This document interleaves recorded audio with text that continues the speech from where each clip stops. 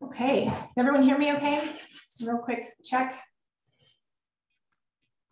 All right, so my name is Erica Williams. It is my honor to serve as your HIMSS Austin president.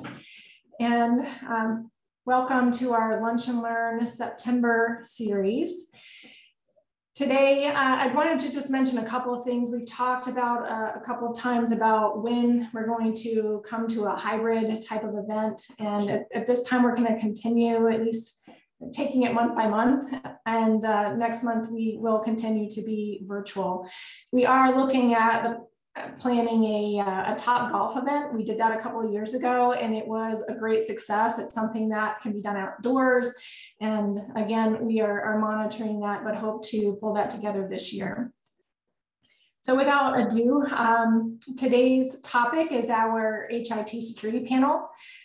Meaningful HIT security while under duress, otherwise known as carrying an umbrella while the sky is falling, is our topic today. And today we welcome X-Force Red. X-Force Red is IBM's security team of hackers. Companies hire this team to uncover and help fix security weaknesses that criminal attackers may use for personal gain. The team's core services include penetration testing, vulnerability management, and adversary simulation services. Today's panelists are Wayman Cummings. Wayman is the VP of Security Operations at Unisys Corporation. Charles Henderson is the Global Managing Partner for X-Force. His team includes X-Force Red, X-Force IR, which is IBM's security defensive team of incident responders, investigators, and researchers. Jeremy Kelley. Jeremy is the CTO of Exodus. Exodus Intelligence does world-class vulnerability research, so you can detect the undetectable. And our moderator today is Abby Ross. Abby is an associate partner for X-Force Red. She leads marketing for the team and will be our moderator for our panel. So ladies and gentlemen, welcome and thank you for sharing your insights with us today. So Abby, I'll let you take it from here. You're muted, we can't hear you.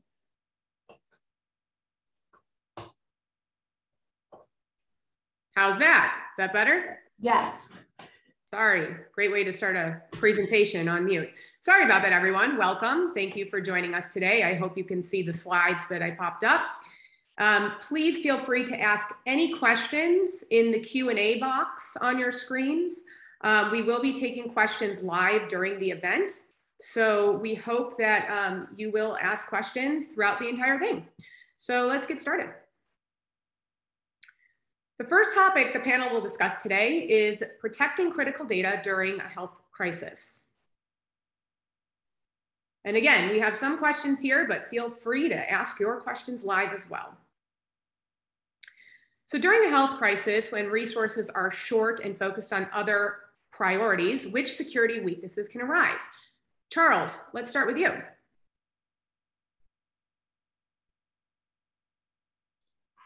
So, one of the things about criminals, nation state actors, and others, they have a knack for finding people at their weakest point. And, that's really important for healthcare and for others to understand during the pandemic when you have industries, not just healthcare, that are stretched incredibly thin. Attackers are able to exploit this weakness, and especially in the case of, say, ransomware or things that deal with the critical nature of what's going on, they are able to leverage already stretched organizations and take them really to the breaking point. A great example of this outside of healthcare is actually the supply chain problems that we saw first caused by the pandemic and then exploited by attackers. What attackers did was they watched world events and saw how they were impacting the supply chain and turned around and said, we can do that for profit. I think you're seeing right now attackers use the same strategies to go after an already stretched US health system and try and exploit it for profit as well. Wayman? No, I would just echo what Charles talked about. And it's like any situation where you're hyper focused on the healthcare component of it, it makes it an enticing target for those who want to create mayhem. They look at it, when we look at ransomware, which is kind of one of those key things, it's become a business. It's got a business model no different than Unisys has. It has healthcare. It has paid time off. They've built a business model out of this. And so the most successful way is to target those who are in the most, which is why the healthcare industry became such a big target through our pandemic and still is. It's why the supply chain is now under attack. So I pretty much agree with that. And I think that any crisis, we could substitute health for any type of crisis that we're going through. There's always that exploitability component that we're seeing. Thank you, Jeremy, Wayman. anything else to add? Yep, Jeremy, anything? While you guys are fighting for me, this is great. You guys hit the nail on the head, right? Like criminals they're brilliant. They're not idiots for the most part. The difference between them and us is that we have morals and scruples, and they don't, but they use the same skills to attack weaknesses, right? And I would add, during this health crisis and during these things, fatigue is a huge weakness. Whether it's compliance fatigue or alert fatigue or patching fatigue or even uptime fatigue. I can't afford to take this down and do the updates. That leads to a lot of just chinks in the armor, I guess is the way to put it. And criminals they're brilliant. They're lazy, and they will attack the weakest point that they can find. And fatigue leads us to overlook things. And let's be honest, we can't fix it all. We can never patch it all. As soon as it's patched, either the patch is broken and there's a one-day workaround for it, or there's another vulnerability waiting in the wings. And so since we can't do it all, that fatigue also begins to set in as well. And so I think that's where a lot of the weaknesses come in. And I hear from a lot of organizations that are struggling with, they just can't do it all. How do they prioritize what they focus on? So that leads into our next question. What are the typical kinds of attacks and attackers that are trying to find and exploit those weaknesses? Jeremy, why don't we start with you since we left off with you? Yeah. So I will look, for a living, we find vulnerabilities in software. Humans are always way weaker than any software I can find. I can literally email a zip file and say, please open this. Here's the password to open it, to get it past the filters, and they get infected. Now, having said that, we still see overwhelmingly vulnerabilities play a huge role in this, in limiting controls that have been put on top of compliance and people issues. And so to your question, we see a lot of attacks that are either they're a hybrid of social engineering and then a type of lateral movement across an entire network space, or we'll just see an outright, ransomware, for instance. If somebody can get in, they'll block, they'll overcome all mitigations by moving across multiple surfaces, whether it's the human surface or the digital firewall or whatnot. Charles, I know you can add to that.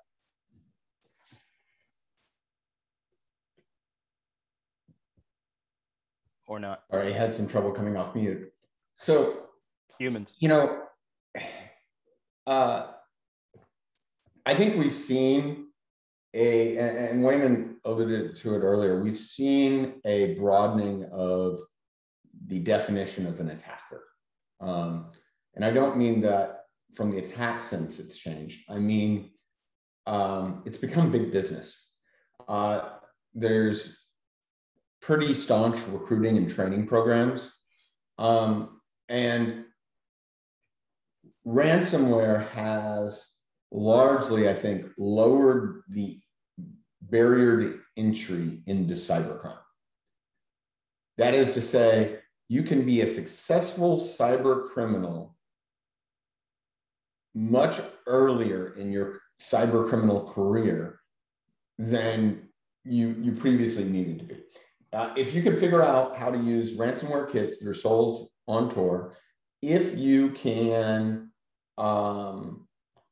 figure out how to use cryptocurrency to collect your money, And if you've got a little bit of ingenuity, if you've got those three things, you can have a budding career in cybercrime.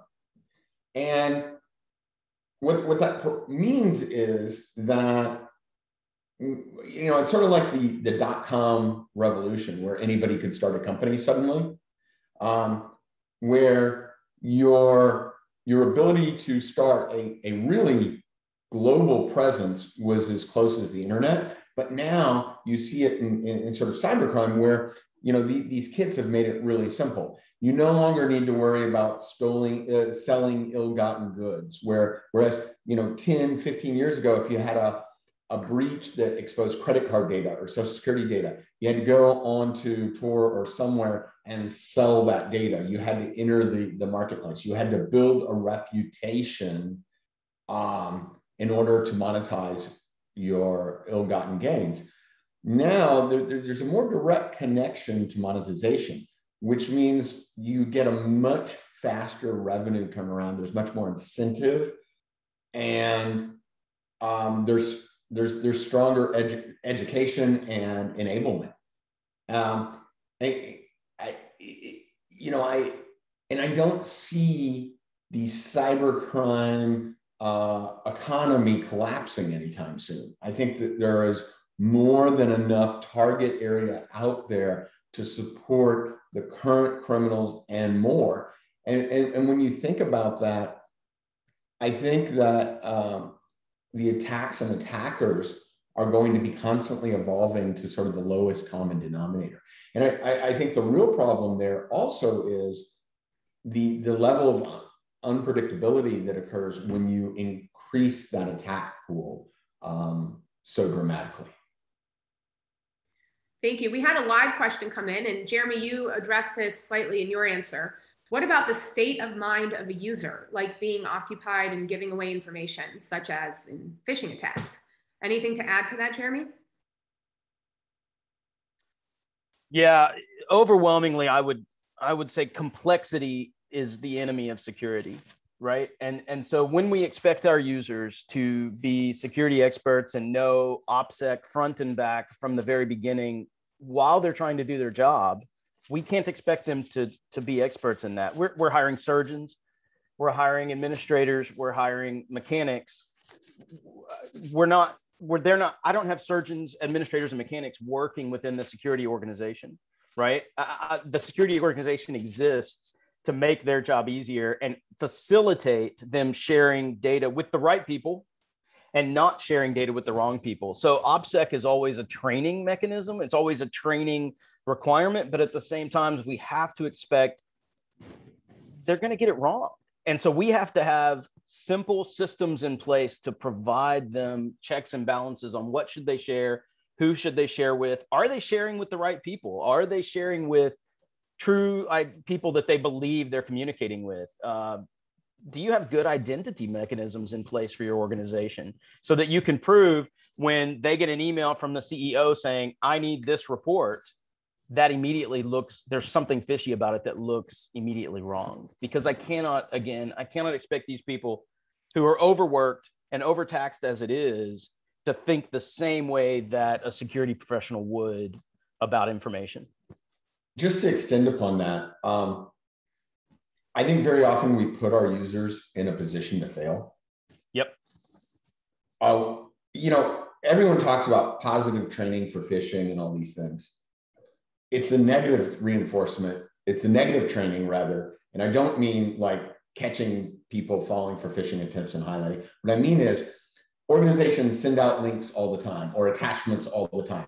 We teach our users to engage in bad behavior, and then we're surprised when they fall for phishing attempts that look exactly like that training that we instill upon them. And it's unintentional training. We're not setting out to train our users to click on links. We're not setting out to teach them to open attachments, but we're doing it by sending those types of things out. And even security organizations do it, okay? And fundamentally, until we become the adults in the room, we can't expect to be surprised when everyone slips up and behaves exactly the way we've trained them to behave over the years. And fundamentally, there's other situations where we put people in position to fail. We have systems that give way too much access to people that don't need it. Access control is something we all talk about, but we don't practically implement well. I think there's a lot of things that organizationally, taking aside all the security policies, taking aside all the security measures, the shiny tools that you're deploying on your network, all these things, there's just simple sort of practices that we've let go away, thinking that our security budget will save us. Thank you. Next question. What are attackers' motives? What may they do with the findings from a compromise? Wayman, we haven't heard from you in a while. Let's start with you on this one. Yeah, I think we did warn you that the three of us together could be a little challenging. So, and this is, this kind of plays into what's been touched on already is, the core motivator is financial. And that has been the consensus of the intelligence organizations. In fact, I had a conversation last week with some of our partners in the Bureau, and it specifically is that. Then you've got a smaller component, which is focused on either impacting the competition or from a nation state level. I hate Russia, I hate the US, I want to impact them. So the motive becomes simply, how can I financially benefit from what I did? And kind of to the second part of it, what may they do with this finding? They literally may take that finding and sell. And I'll give you a great quick story. We had a situation in the past where we found access and identities to our company for sale. And what this person has done is they really didn't care about compromising our company. Their goal was to compromise the companies that we work with. And kind of translating this healthcare system, I may not really care necessarily about the hospital system, but I want to impact its patients, all of the people that are connected to all those devices. So at that point, it becomes, all right, I'm going to sell this access in order for you to gain access to all of these other entities. When we go back to the ransomware equation, which, I know it's going to be overused, but it's going to be a repetitive thing we talk about because it's so central to what the motivations are. It goes back to that financial motivation. And if I can hijack all of your medical devices and hold you for ransom, what are you going to be willing to pay? Jeremy, do you have anything to add to that? I have to unmute first. Yeah, Wayman hit it right. Profit is the primary motivator, but at the same time, we deal with a lot of federal customers. I deal with a lot of federal agencies. I deal with friendly governments. And when you start looking at nation state actors, they're less interested in getting Bitcoin out of you. Maybe some of the smaller ones, I don't know. But for the most part, the larger actors are not trying to get you to send Bitcoin from an attacker motive. But what we're seeing is they're interested in the long game. Maybe ransomware, but a lot of times it's data exfiltration so they can blackmail leadership. I've actually seen parties doing this.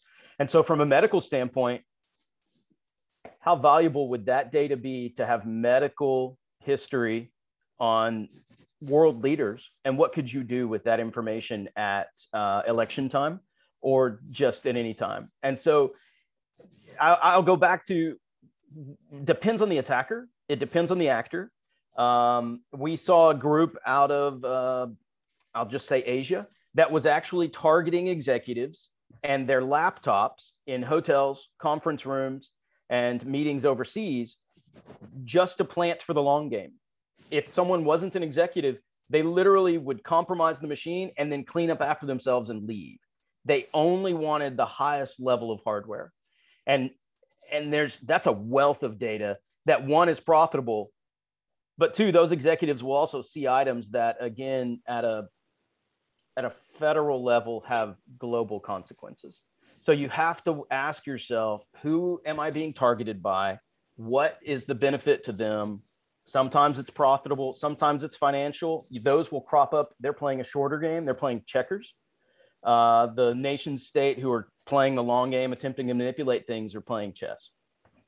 You know, it's important to note, though, that even the ransomware operators are moving towards data exfiltration as well before they lock everything down. So there are two factors at play there. One, the data has value, particularly to the nation states, and you can come through it offline, you know, that kind of thing. But two, what we're seeing is, I think, a more versatile attack group that's realized there is a long and a short game. The two don't have to be mutually exclusive. That's right. For the longest time, we approached it as two different attack groups. And you're starting to see a blurring of those lines where, look, you can do both. Yeah.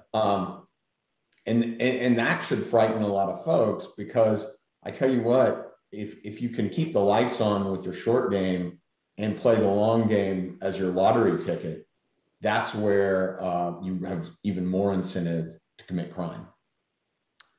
I've had another idea. So I want to add on to this. Oh, okay, Wayman, go ahead. I'll wait. No, I actually I saw that there was a question that come in that kind of ties into the strategy of defense around this. And it's from Julian. It's like, why not have a surgeon, nurse, and administrator on the security team? And actually what it needs to become is the overall strategy of how we train each other. So understanding, security teams need to understand the model that the surgeon has, his priorities, what systems he has to have that are critical. But then we also need the surgeon to understand what are the risks that are being created by that system, how we can work collectively to kind of mitigate that. So it's a bringing the teams together versus just adding one to another team. And sorry, go ahead, Charles, or Jeremy, whatever you wanted to add. Well, I was going to add to the attacker motive question again, really quickly. There's another one that we can't forget, right? And this is the supply chain attack. I have spoken with executives at very large providers, and let's talk healthcare for a second. Every large provider that is selling medical equipment does not want to be the avenue of attack on a walled garden network. They do not want their device to be the one that goes in to a segregated network, plugged in, and then provides the ability to move around and exfil. And so, again, I'm going to go back to you must take into account the motive of the attacker and what is the worst that they can do. You may get lucky and they just ransomware you and ask for Bitcoin. Or to Charles' point, they may do a lot of insidious things and then try and cover it up by being loud with a very botched ransomware, which we've also seen. And so you may even fund their advanced activities by paying the ransom. That's exactly right. On the front end. I'm not. Which goes back to the recruiting. I'm not trying to just be funny there. The scariest part is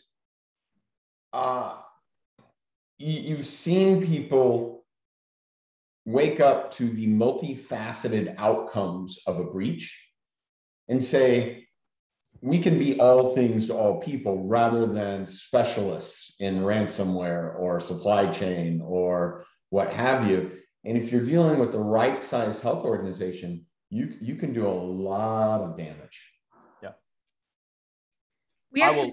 We have some other questions that came in that I want to get to. Wayman, I'm going to start with you on this one. Can you comment on the security pros and cons for using single sign-on solutions? It's a pro. It's, anything when you look at single sign-on and an authority in that case, and they couple that with MFA, it removes some of the lower class attackers. It makes it a bit easier. It does not remove the risk, but it gives you more of a single identity source. So it is, to me, at my company, I've instituted a policy that everything is going to go through a single sign-on and everything is going to be MFA'd.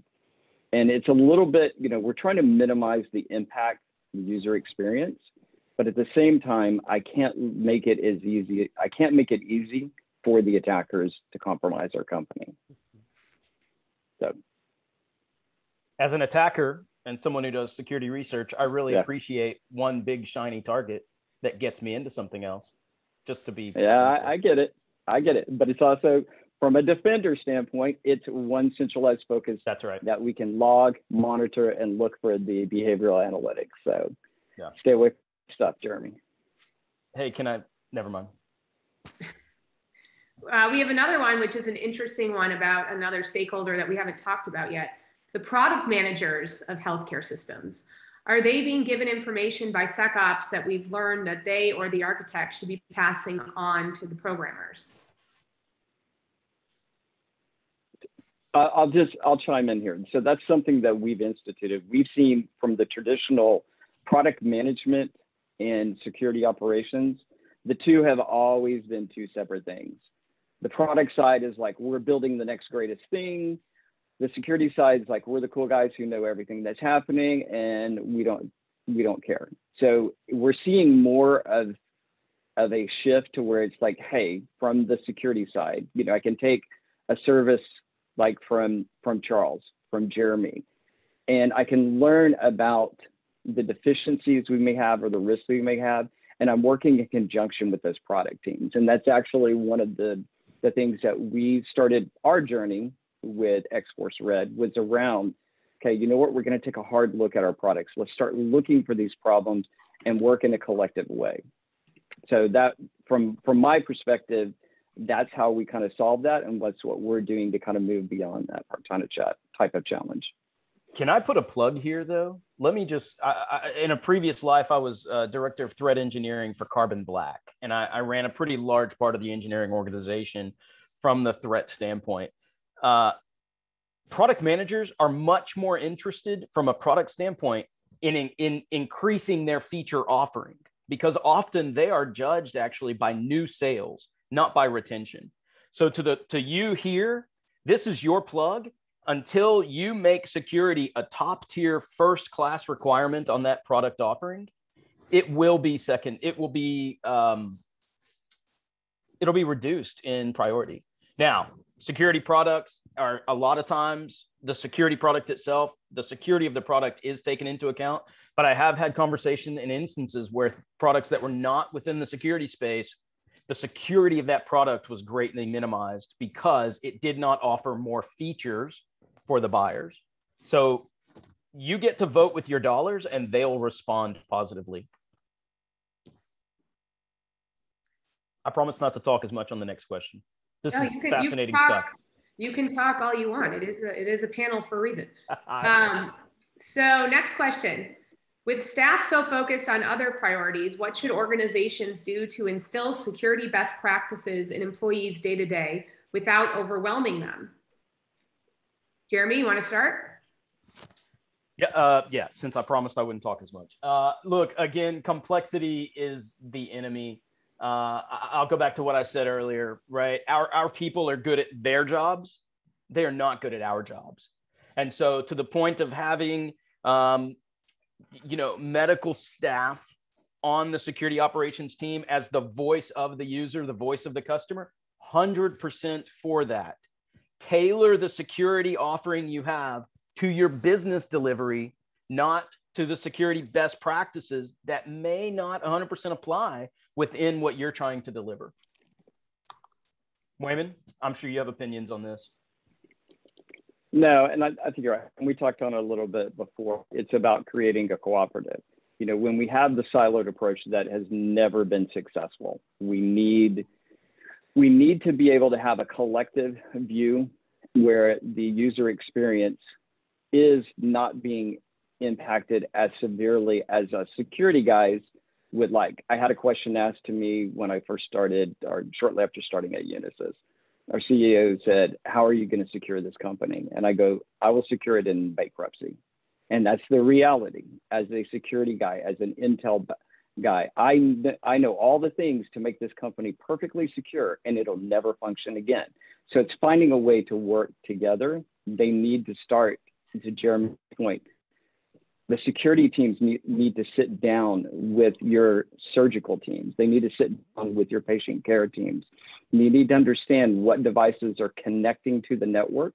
If these devices actually need to connect outside of the network, telehealth created a whole new challenge for the healthcare industry, because it was, how can we quickly get to see patients who aren't in this COVID status, because that's our hyper focus right now. How can we still see them? So we created telemedicine, and so it creates other avenues. For us, we sent everybody home. We said work from home. That created the single hugest risk to every organization that exists, because our threat landscape shifted from just our corporate networks to all of the devices connected in my house. I'm sitting in a room that has all kinds of connected devices because I have kids, and I've isolated them from the network that's talking to you right now. Those are things I know how to do because I've spent my time there. I wouldn't expect a surgeon to know how to do that, but I don't know how to operate on people, even though I have played the game operation. So I think I got a little bit of surgical skills, and I'll pause there. Hey, I want to come back. I want to come back around to that single sign-on question really quickly, because that's a great example. Look, I joke about it, but that's a great example of a security tool that you can use. You can adopt single sign-on. Your users now learn how to sign on to every application with one unified interface. They don't have to learn 15 different ways to authenticate and prove that they are valid and a trusted user to get into a system and get them wrong, right? Now, when I joke and say it does give me one centralized place to attack, that's true. But at the same time, it gives you one centralized place to monitor, to log, to harden, and defend. If you've got 15 applications with 15 different ways to authenticate and validate your users, one, you're adding burden to your users to prove that they're trusty. And two, I have 15 different ways that I, as an attacker, can try and get into a toehold to any one of those 15 applications. So there are benefits to single sign-on. I wanted to make sure people didn't realize I was saying don't do it, because I actually am for it. But I will, as an attacker, I'm going to go there first. So make sure that you've hardened and you have good monitoring on it. So that's a good bridge into the next question. So outside of single sign-on, what are the main security controls and services organizations should adopt to better protect their data during a crisis? Charles, let's start with you on this one. Well, you see through the executive order and NIST and everybody else sort of a shift, that flies sort of in the face of the single sign-on simplicity message, which is implementation of zero trust. I think that increasingly you're seeing organizations pressured to look towards zero trust, especially as we decentralize the environment. And this is less on point for healthcare organizations, frankly, because healthcare organizations, you have you do have telemedicine and things like that. You also have a centralized facility. You don't have as big a pressure on decentralization, but there still is pressure. You still have remote work, even in medicine. And the old adage used to be encrypt data at rest, and that was going to make everything fine. Now, when you talk about security controls, you're talking about everything from ensuring that your supply chain is intact. You're talking about data redundancy, so that if you face a ransomware situation, that you have some fallback plan. You're talking about so many things that I think the real answer for security controls is starting to map them out with adversary simulation and things like that, to really understand what security controls are important for your organization. I don't think we are at a state of simplicity any longer where we can say, if your organization adopts these 3 strategies, you're going to be okay. Because, and we'd love to give advice that's that simple, but it turns out that organizations have become such complex ecosystems. And in a way, this goes to what Jeremy was just saying about, hey, I like the simplicity of single sign-on, everything in one location. As we move away from that, so too do we move away from, good sage advice of 3 things that will make you better. And that's why, in addition to adversary simulation, I also recommend tabletop exercises and other organizational activities that help to expose your weaknesses. And keep in mind, you don't necessarily have to do these with an outside vendor. You can do a lot of these things internally, and you should be doing it organizationally. I do recommend involving an outside vendor occasionally, but tabletop exercises have a lot of value. And when we respond to an incident, I can tell you there's a night and day difference in terms of preparation between organizations that have undergone extensive tabletopping and those that have not. Charles, Jeremy? well, before we toss it to Jeremy, there was a specific follow-up for you, Charles, in the question box. If you had to, and I know you said it's gotten too complex to pick 3, but for a hospital specifically, are there any basic controls or processes that hospitals should have in place? Look, what if we weren't talking about hospitals, one of the first things I would say is, a hardened interior with a zero trust strategy. The fact is that hospital patient care, life comes first. So a lot of times, some of these recommendations are less practical. That said, strong behavior analysis implementations, strong identity and access management, as well as strong testing and tabletop, what I just talked about. I think those 3 initiatives, if a hospital adopts aggressively, can move the needle farther than any other thing.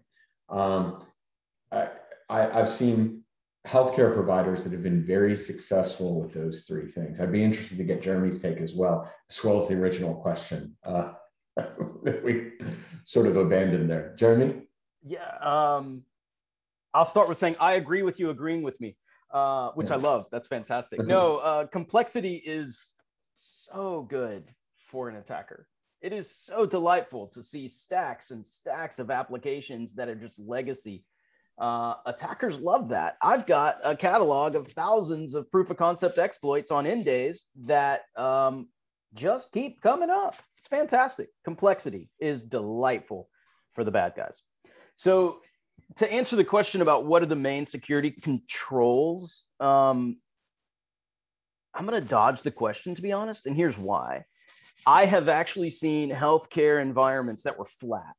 The network had no segregation. They actually had like EKG machines plugged into Cat5 in the same, on the same flat surface or the same flat network that the management systems were plugged into, and the Wi-Fi and guest Wi-Fi on the same flat surface. So for them, I would argue basic segregation would actually count as a security control in an amazing way.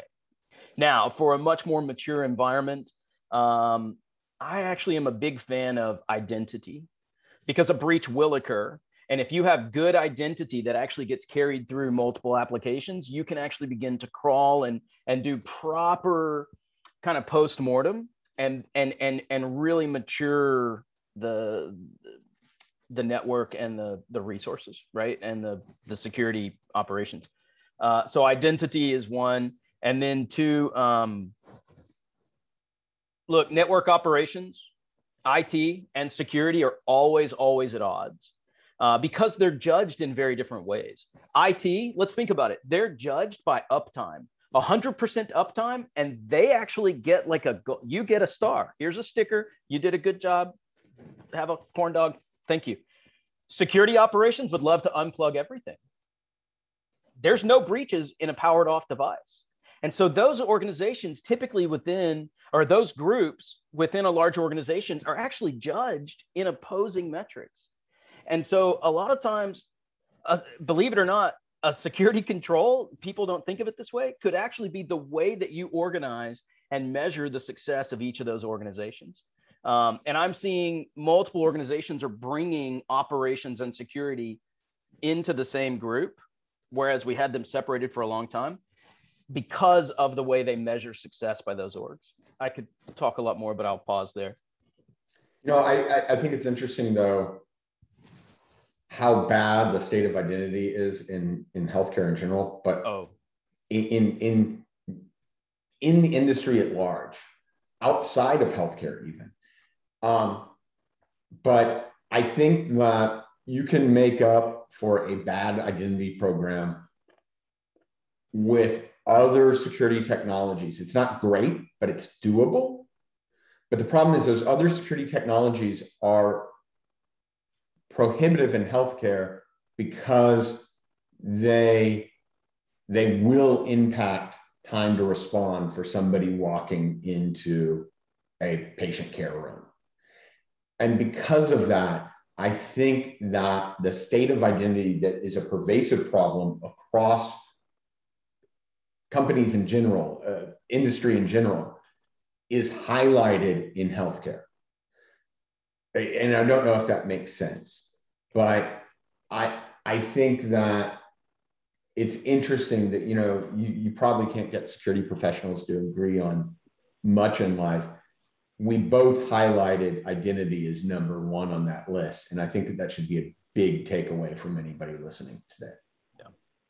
So I actually want to add one thing. And I think one of the areas, and I know as we're trying to move along here, but one of the ways goes to the segmentation. So, you know, as the head of security for Unisys, I want to know your identity every time you touch a system. But if there's a group of systems that are lumped together that are isolated, then maybe getting access to that group of systems is the one time that I need to know your identity, and then I'm not going to hit you every time. So I think there are some ways around that, Charles, that we can help with the healthcare system and healthcare organizations to where we're not putting such a heavy security burden. Thank you, great points. So let's transition into our second topic, the Internet of Medical Things revolution. 1 second so I can see the words. What are examples of IoMT technologies that healthcare organizations might not think of, yet attackers may target? Charles, let's start with you on this. So we've reached a point where on a reporting basis, on an updating basis, on some basis, nearly every device in a healthcare facility today exists in some level of IoMT. We saw a couple of years back patient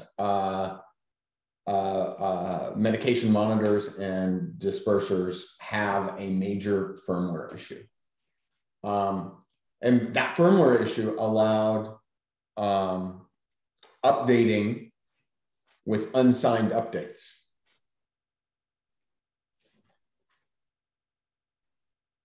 That is sort of security 101 for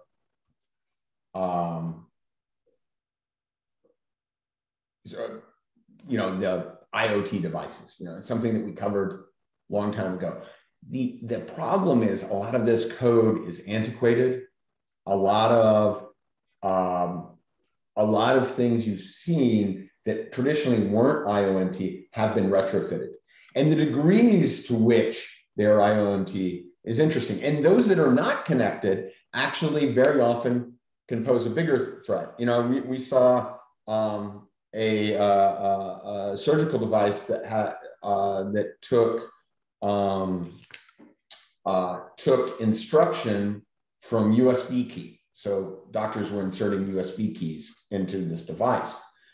And of course, the device manufacturer supplied specific purpose-built USB keys, but of course as well, any USB key would work. So doctors were using their own USB keys.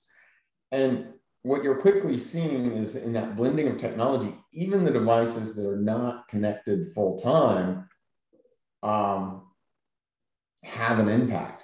So I think that as we define IoMT, what you're really looking at is any device that has the capability for firmware updating, it has the connectivity for reporting, has the connectivity for firmware updating, and you need to look at a broader device testing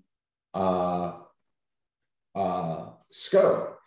And you know, Jeremy, you talked about earlier, device manufacturers not wanting to be the entry point into these environments. The sad fact is, though, that many of these devices are in use despite the fact that they've stopped developing code for them years ago.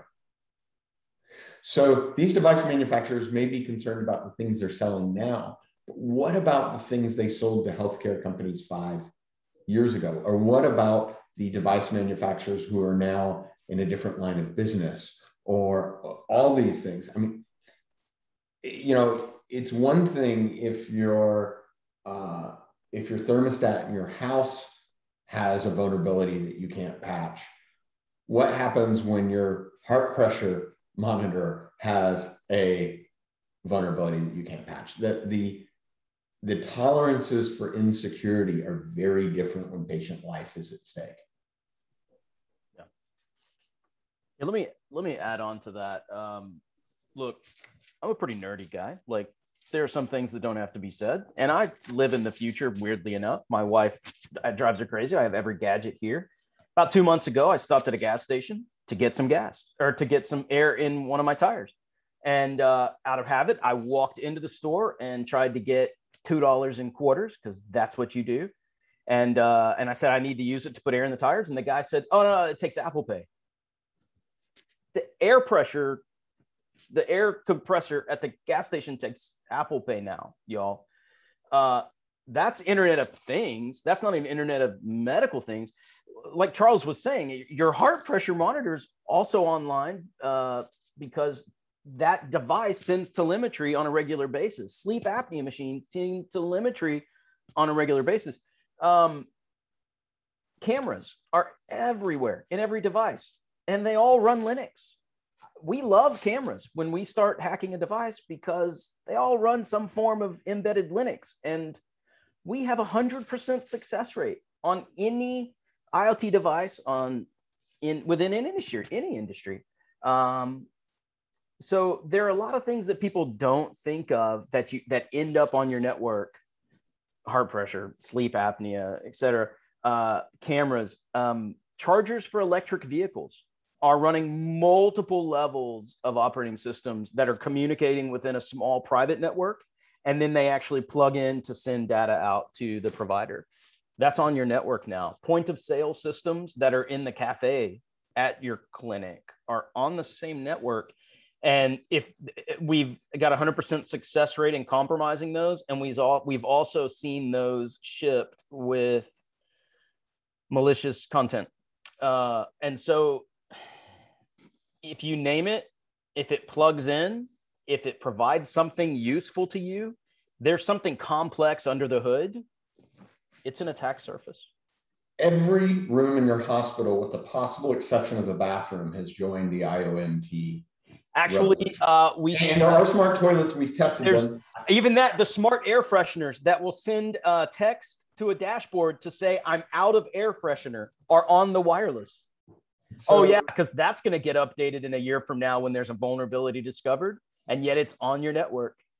The point is that, look, you've got organizations that are stretched thin from a staffing perspective. Yeah, they're under immense pressure. The pandemic has not made it any better, and a lot of the devices that make life easier have the potential, I don't want to scare anyone, but the potential to make life harder as well.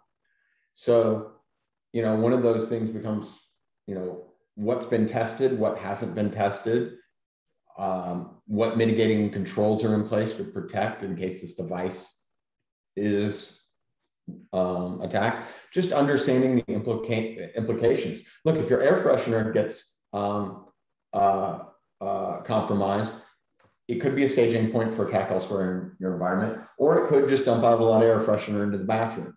One is really bad, one is annoying, depending on your sense of smell. So, you know, understanding attack profile, understanding, doing some simple threat modeling can go a long way to understanding, hey, what's the real world impact here? We have a really good audience question along these lines. A vendor is asking to place IoT devices connecting through Bluetooth and Wi-Fi. What are the security concerns with these kinds of devices? Charles, we'll start with you. So, you know, a lot of it is going to depend on what the device has access to, what it's doing over Bluetooth. Is the Bluetooth simply a reporting function? Is it a one-way function? Is it taking commands via Bluetooth? There's a lot of folks that will consider radio strength a security control. With a directional antenna, I can debunk that. We had an intern build a proof of concept whereby they were able to associate with a plane's Wi-Fi while it was in flight at altitude with a directional antenna. Okay, now that Wi-Fi signal wasn't hitting the ground, but well, not at a usable signal strength, but that directional antenna changes things. That is definitely true for a lot of these radio frequencies. So don't think of signal strength as a security control. That said, how's it being used? My advice to the person asking the question is ask for testing history, ask for a commitment to security, understand, has this been tested? If you're using it in a mission critical state, don't just take their word for it. Conduct your own testing. You can hire a third-party firm. But if you're willing to trust their testing, ask who did the testing. You know, was this, you know, we had one of our employees take an earnest look at it and they think it's secure. Is this, we had a third-party firm take a look at it and they found some legitimate problems. We fixed them. We have a commitment to security. If they give you a security test report and then it's just, hey, everything's hunky-dory, that's a red flag to me, because I tell you what, the first time we test any technology, it doesn't get a clean bill of health. That's an iterative cycle. It's a process, right?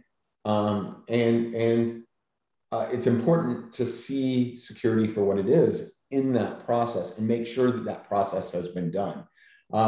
If you can't get information about a testing history, you really need to look at either engaging in testing yourself or hiring a firm to do it, or maybe looking for an alternative product. And that is a segue into the next question, which Wayman, Charles gave his insights already, but Wayman, I'd love to hear from you on this. What questions should end user companies be asking their suppliers to gauge if security is prioritized? What are some other questions that you would ask of your suppliers if you were in a healthcare organization, Wayman?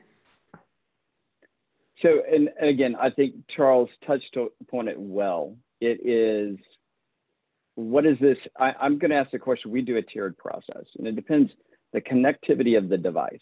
So if I extrapolate this, say I'm working as the head of security for a hospital system, I'm going to say, all right, what is this device connecting to gauge how much I really want to know about it.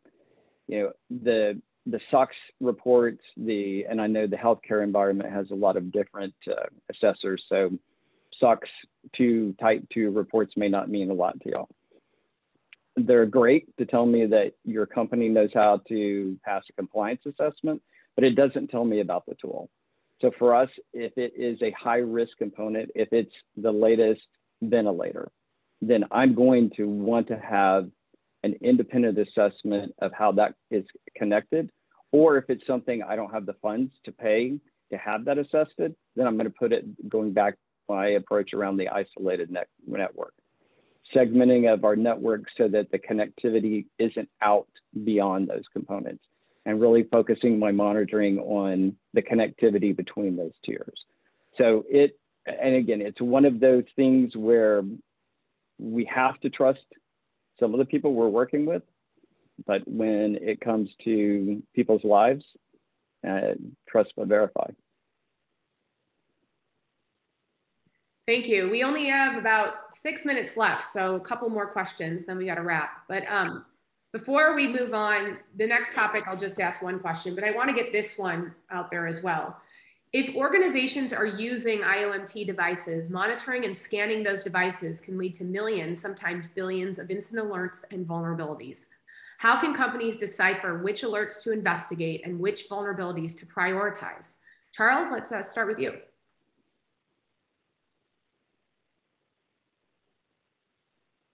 Look, you know, I don't want to send the message, don't fix everything, but definitely take a prioritized approach. We have organizations that are facing 1 to 2 million unpatched vulnerabilities that have come to us looking for advice. And those organizations have the bandwidth to spearhead 50 to 60 concurrent initiatives to patch. You don't have to be a mathematician to figure out that that's going to take a real long time. And they're going to come up, you know, the state of vulnerability research these days, they're going to have way more vulnerabilities in the pipeline than they're going to be able to address. So the question becomes, how do you prioritize those vulnerabilities? We have a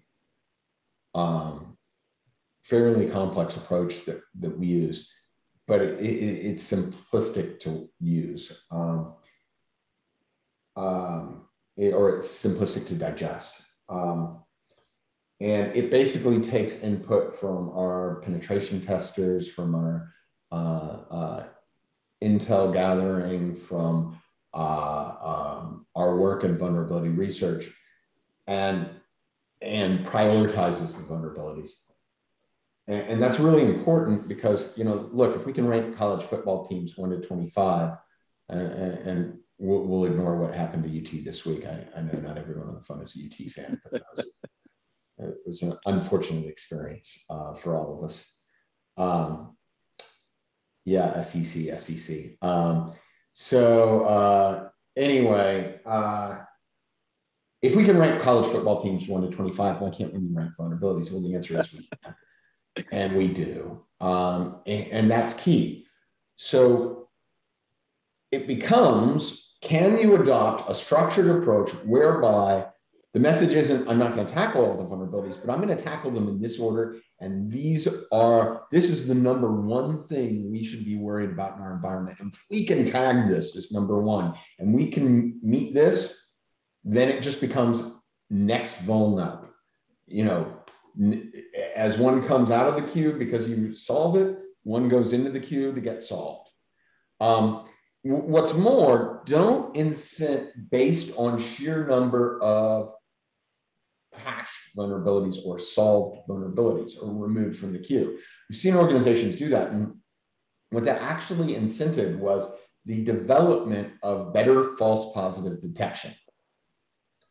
So in other words, they figured out the fastest way to remove vulnerabilities from the queue was not to patch anything, but instead enumerate as many false positives as possible so that your stats would look better because you're removing hundreds of vulnerabilities from the queue instead of dozens. So understand how you incent your patching and vulnerability management group to ensure that you're actually moving the needle in the best way possible. Because look, our employees are amazingly bright individuals and they do amazing things. And sometimes that can be gaming the system to make the stats look better. So we are running out of time. We only have a minute. I wanted to get to this last page and I'm going to, oops, sorry. I wanted to talk about our upcoming RedCon conference. So X-Force is having its virtual second annual conference. It's research focused. It's going to be talking about new attack tools, incident response when things go sideways. And it will have, we're doing a talk on physical break-ins and actually showing demos of how we unlock locked doors. There's the link right there to register. We can send it around after the presentation as well. And you can see our web pages here too for both Exodus and IBM Security X-Force. We thank you all for joining us today. If you have any questions that were not answered, feel free to email them to the HIMSS admin that you work with, and we are happy to answer them that way. And thank you. Have a wonderful day. Thank you all. All right, thank you. Thank you everyone for attending today. Thank you for the panel. I'm walking away with several aha moments, and I'm sure all of you are as well. Just a reminder for our next month is Lunch and Learn is Nora Belcher. She's going to be giving us a legislative update. We have her here every year in October, so we hope to have you join us then. Thanks again, everybody.